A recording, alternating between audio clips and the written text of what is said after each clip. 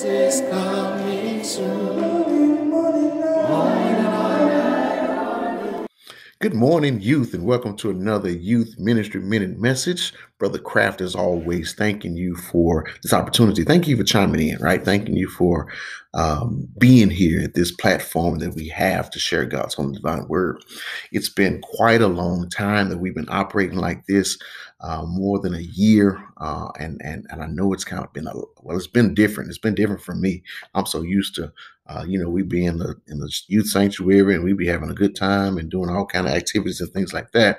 This has been quite different, but I believe that it's been rewarding, right? It's still giving us time and opportunity and just a chance to share God's holy divine word in a short time span, and just in a time span that you guys can listen to, right? So I appreciate you so much. Continue.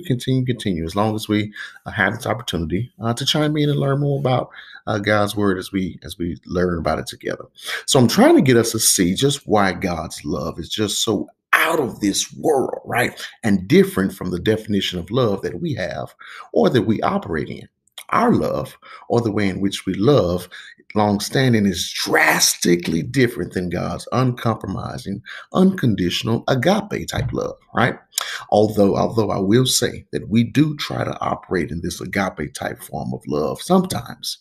I just believe that for humans, it's just really not sustainable, right? It's not long term for us.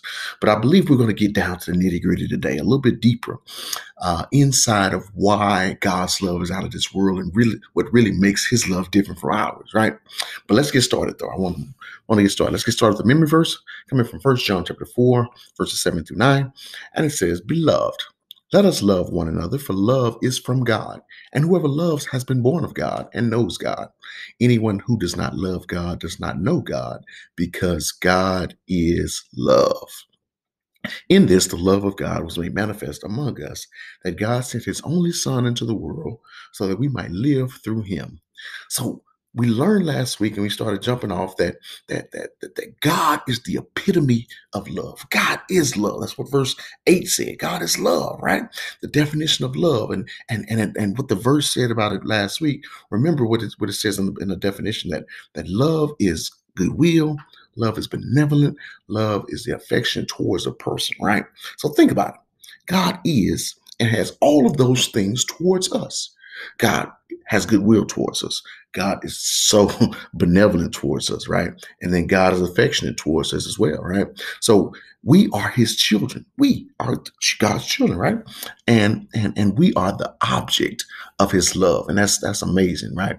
But I want to get back to the diamonds, right? That Paul was uncovering when he was describing and talking about the characteristics of love and how love, this type of love, agape love, functions. Remember, we talked about it last week, 1 Corinthians chapter 13, and we looked at chapter 12, right? And how it ran into chapter 13. Remember, the Bible was not set up in chapters and verses like we have it today. Today it's just used so we can chronologically be able to find it and things like that. But it wasn't set up like that. This was a huge letter. And Paul kind of ended that chapter 12 by telling them that the most fascinating, most thing that we should long for is love, right? And then he goes into 13 and starts describing love, right? And we started at verse 4. And it says this in 1 Corinthians chapter 13, verses 4 through 6. We're still at we're going to start at verse 5 today, but let's start at verse 4 for the reading. "Love is patient and kind. Love is not jealous or boastful or proud or rude. It does not demand its own. It is not irritable, and it keeps no record of being wrong.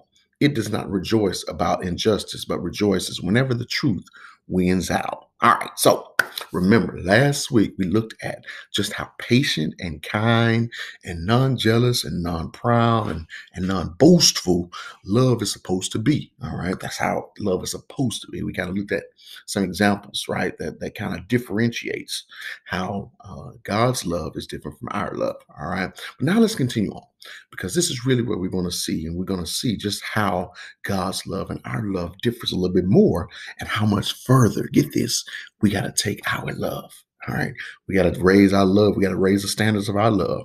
All right, so I'm going to start off at verse 5. We talked about rude last week, but I want to jump into it because it says that love does not demand its own. Wow. And I want to pause there. Boop, press the pause button, because what I hear in the opposite of that is that in many cases, sometimes, get this, we are prone to love in selfish reasons, right? Or according to selfish reasons, or I'm gonna love you because it benefits me. Get that? I will love you, but I'll only love you when I get my way.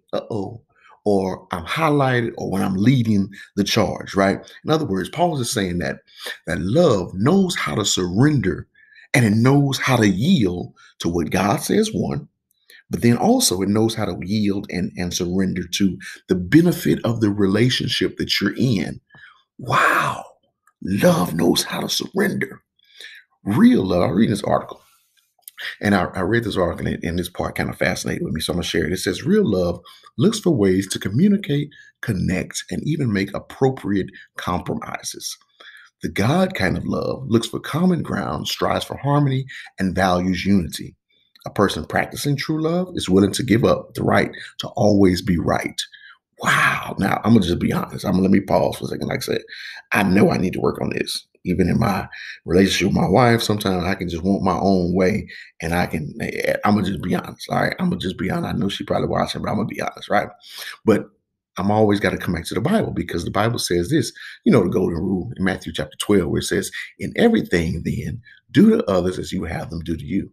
For this is the essence of the law and the prophets, right? So, and get this though, because this is not necessarily talking about um, uh, uh, uh, I would say a parent to a child relationship, because a parent is given to you to be over you, to try to show you the way and how to operate. So sometimes they will have to love you in a manner that makes you do things and acts a certain way, right? So I don't think Paul was talking about love in this manner. He's talking about loving each other, and loving in relationships, and loving in general, right?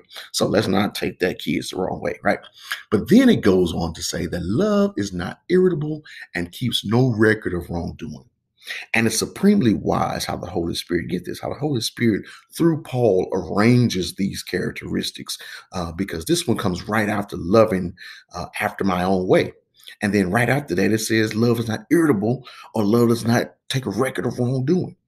That's just fascinating. What's the first thing that happens when I don't get my way? I'm asking you, what happens when you don't get your way? Well, just like Paul wrote, we get irritable, and then we start taking a record. Then I start logging it. Mom did this to me on March 25th. My sister was mean to me this day, and therefore I'm not going to say good morning to her. I'm not going to get her no juice. We act like that. We begin to take mental notes of the wrong that we feel is done to us, right? But get this, all because we were being selfish in the first place. I hope you're hearing this. I hope this is good to you. I hope this is just not for me, because I'm gonna be honest. I'm preaching myself on this one, because I enjoy learning. Right? If this particular passage of scripture was a boxer, I'd probably be knocked out right now. I'm not the only one. I hope not. But if I am, that's okay. Because the only way we grow and grow inside of God, sometimes we got to get beat up and get bruised, right? So I'll be a boxer. I'm learning from this passage of scripture that I gotta love, not demand my own way. I can't be irritable, and I can't keep a record of wrongdoing. And this is the separation of God's love. This is why God's love is out of this world. All right. I can't get upset or mad or irritable when I wasn't going about the goodwill, the benevolence, or the affection giving in the right way from the get go. I can't get upset. How many times have we played the victim role, right? When in all actuality, you and me, be honest now. I want you to be honest this morning. You and me were not loving correctly or with the right spirit in the first place. You really didn't have the right intention, but since that person reacted that way, oh, you're going to feel like you're the victim. Come on now. That's what Paul is saying. We can't love like that. How many arguments have you gotten into with friends or family when you felt that you were wrong? But if you really just think back, you put out love. You gave love from a selfish place. And get this, I don't even know that could be considered love when we give it out from a selfish standpoint. That's what Paul is saying. Oh man, this is awesome.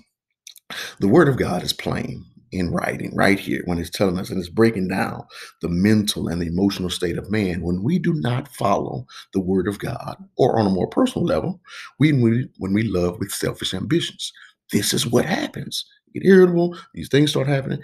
He's breaking it all down. This is psychology from the uh, first century. Paul is writing it. And I don't even think we can all love like that. Like that's mind-boggling, right?